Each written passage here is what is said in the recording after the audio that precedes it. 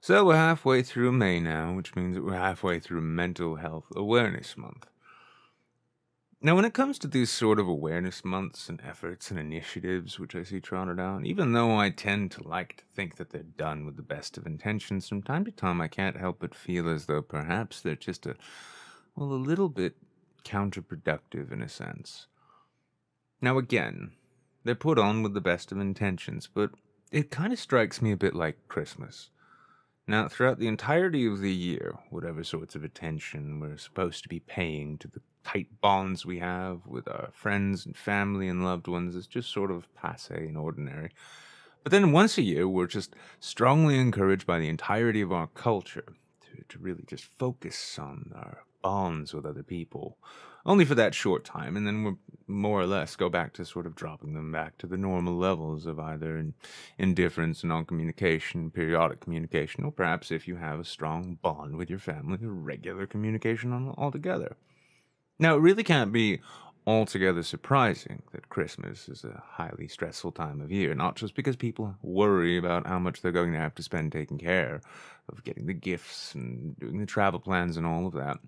but also that pressure to perhaps spend more time than you would care to with people who you tend to love in your own right, but then find yourself forced to do so. Now, with Mental Health Awareness Month, it's not exactly the same thing, but part of me kind of feels as though the entire matter is more a matter of people just patting themselves on the back for acknowledging the fact that they or someone that they know struggles with a mental health condition. But all the same, as it is Mental Health Awareness Month, I thought maybe I'd just pour over some of my thoughts regarding what some of the causes and effects to these sorts of things can be. Now, here in the US alone, in 2016, 44,965 people, almost 45,000 people, killed themselves. In 2017, that number jumped to just over 47,000 people. The US currently ranks 27th in the world in terms of our suicide rates, and in this country alone, 16.2 million people are diagnosed with some form of depression. That's 6.7% of the adult population. And I want you to keep that one phrase in mind, diagnosed. Because a diagnosis, as we know, requires something more than a WebMD visit or Dr. Google telling you that you have one of any number of terminal conditions, but that it requires an actual professional, a trained, licensed professional, to issue a diagnosis in this respect. But when it comes to these sorts of things, what are some of the driving factors that might be sort of pushing us further and further into these dark holes that we find ourselves in? I know for my part, there are loads of things which drive my depression even deeper than it naturally already is, and it's a curious thing when you consider a comparison between the advanced Western world and those of the more poverty-stricken or war-torn developing third world nations, where people perhaps have to walk 5 miles just to get the day's water for the family, and the children, when they're not having to perhaps work themselves to the bone just to help the family get by,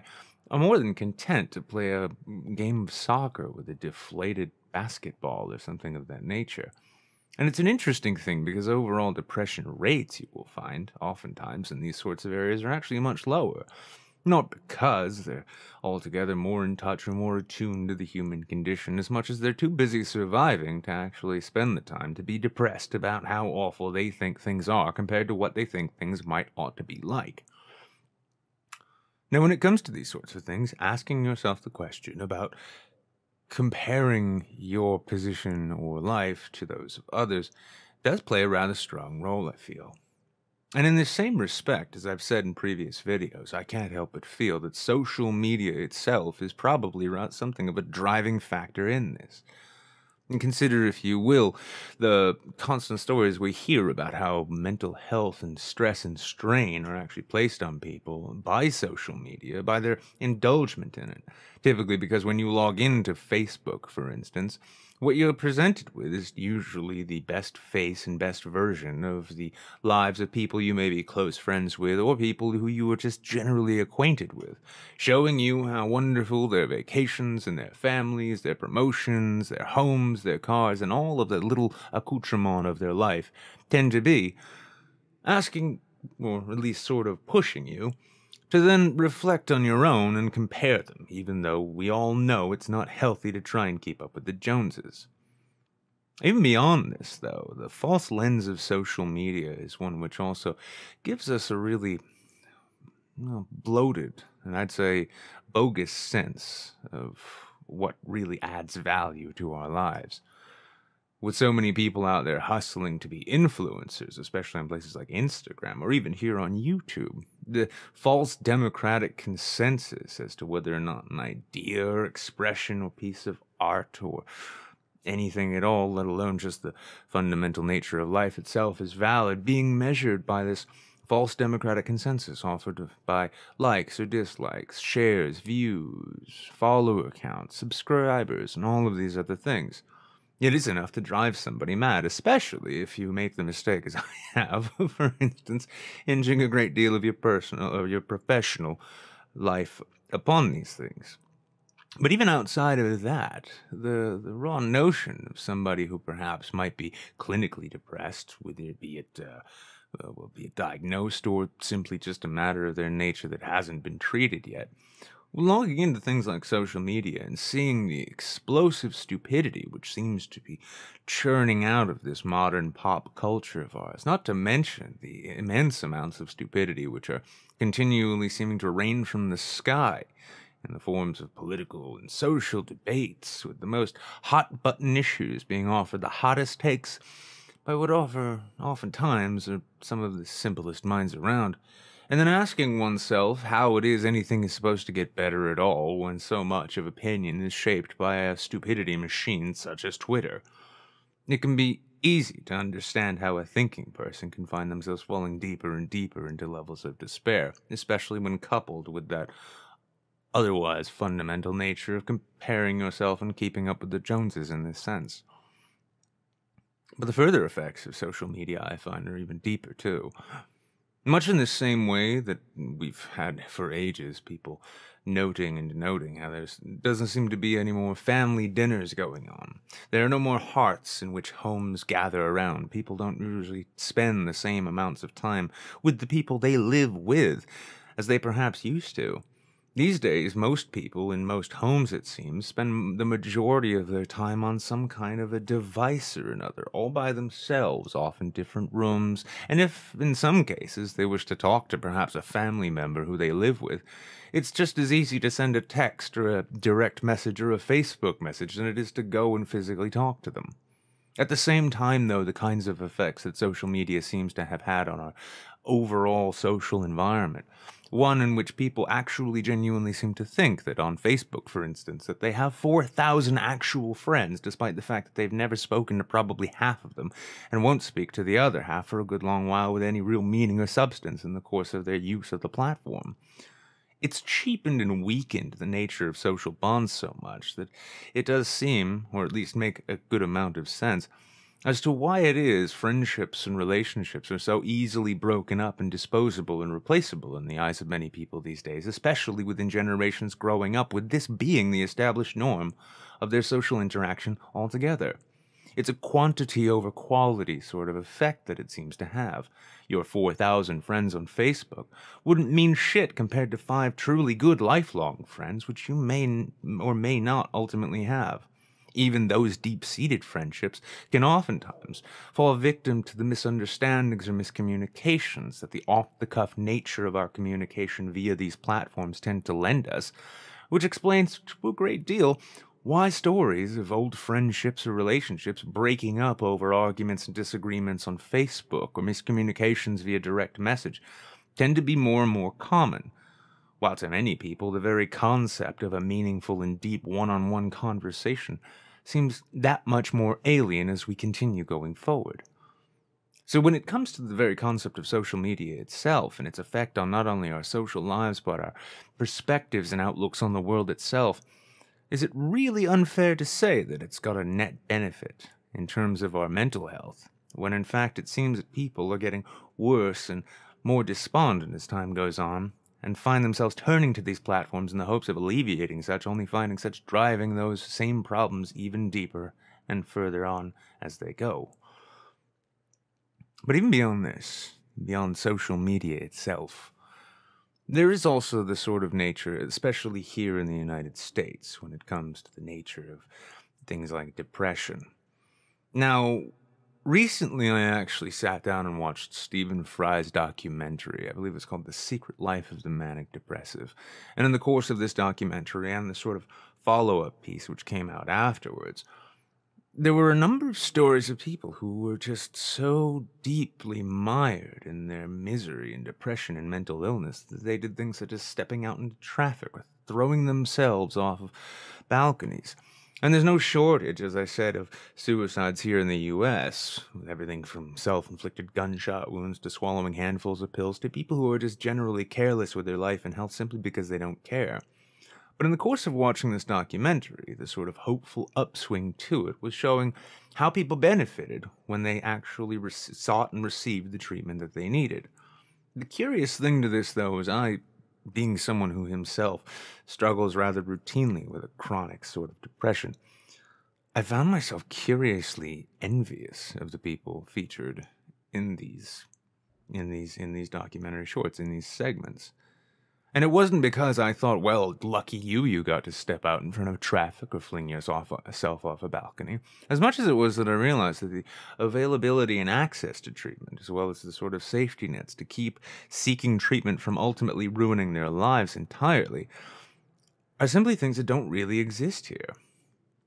Now, in my own depths and swings in the midst of heavy depressive periods, I've actually gone to seek out treatment myself, only to find out that even the community mental health clinic won't accept people unless they have either private insurance or Medicaid. Now, as I've actually alluded to in previous videos and posts and the like, and if you've ever had a conversation with me, I've probably told you about it, there's this bent irony I find to the simple fact that there's a certain area of poverty where you're not quite dirt poor. You're not quite homeless. Maybe you're bordering on it, but you're not quite there. Making private insurance, for instance, simply unaffordable. If you're living hand to mouth, just trying to keep the lights on and keep a roof over your head, $400 a month for private health insurance is, well, it's just not really in the cards for you. But at the same time, you can be at this level, because here in the U.S., the altogether federal and generally on a state level too, levels of what is considered proper poverty haven't really been updated in quite a while. It's ironic then that in a situation in which one is genuinely suffering from the effects of poverty, barely making ends meet, can be told by the state that things such as Medicaid are simply not available to them. So in this case, I have to wonder for myself, as having gone through this myself, how many other people out there would perhaps even openly and willfully seek treatment, but are not able to get it simply by virtue of its cost and inaffordability. Now, following this, at my worst times, I've actually had friends who've been through similar situations suggest that I just go check myself into a hospital or facility of some kind, even if it's just a last-ditch effort to receive whatever kind of treatment I can. But even in this, the simple amount of time taken away from what little work that I do and my searches for other jobs and the hustling, hand-to-mouth sort of game we have to play in order to keep ourselves afloat, well, the simple act of taking time away from that would mean that what little is secured and safe would be ultimately erased. And if you're in a position such as myself, where you don't really have the sort of support base in terms of friends or family who could put you up and help you get you back on your feet, especially given the fact that it took me a number of years myself to do so before, and that I've seen other people fail even worse, the option of going into hospital in that sense appears more like an option to just take on mountains more debt, as well as potentially making you homeless when you finally get out. The access to mental health treatment is something which, in my opinion, is as vital and important as access to basic health treatment, and in fact, perhaps it's just a little more complicated. This brings us sort of to like one of the last aspects of this that I find rather interesting, and that's because of the sort of stratified social natures that a lot of people find themselves living in and around, and the nature to mental health itself. The very act of recognizing that there's a problem that you need to seek treatment for can be difficult unto itself. If you take a manic depressive, a bipolar, or somebody with chronic reoccurring depressive bouts and incidents, the thing that's really difficult to remember for those who maybe don't suffer these things is that when they're in the depths of those dark and awful places, it doesn't feel as though anything's wrong necessarily. Oftentimes, in the midst of a very depressive episode, the bleak outlook on life, the notion and thought that the world's just hopelessly fucked, darkened, and that there's no hope to be had, it doesn't feel as though something's off, because you're viewing it through the lens of a depressive. And when you're doing such, it simply seems that that's the way things really are. And when you look back on times in which you didn't feel that way, you can find examples of things perhaps that you feel may have kept you from feeling that temporarily before coming back to the underlying existential dread which you unfortunately call your depressive episode, as a means to just sort of acknowledge that that's just the way the world is, because if it wasn't, you wouldn't see it that way, would you? Beyond that, the simple act when in the midst of a severe depression of even getting up and going to a doctor and seeking help or reaching out at all is one which requires an extraordinary amount of effort often. This being because feelings of futility and hopelessness lend themselves to just about everything you can think, making even the concept of reaching out for help or seeking professional treatment seem like a hopeless and futile gesture unto itself. Now, all in all, while I do like the idea of there being some sort of call for the public to acknowledge that mental health is a very important issue that we face, and that it takes the lives of thousands of people each year, and especially when odds are good that they or at least one person that they know suffer from or experience some form of mental illness, I do hope that we can at least manage not to just find this Mental Health Awareness Month as a convenient excuse to pat ourselves on the back and congratulate ourselves for just acknowledging that a problem exists, and that we can continue a conversation, a dialogue, or at least to keep the matter in our thoughts as we go forward, considering what can actually be done to address or at least improve the circumstances surrounding the issue itself. Because otherwise, we may as well just throw up our arms and wait for next month to bring whatever new short-term awareness initiative there will be, simply so that we can remember shortly that there's a problem before moving on once again.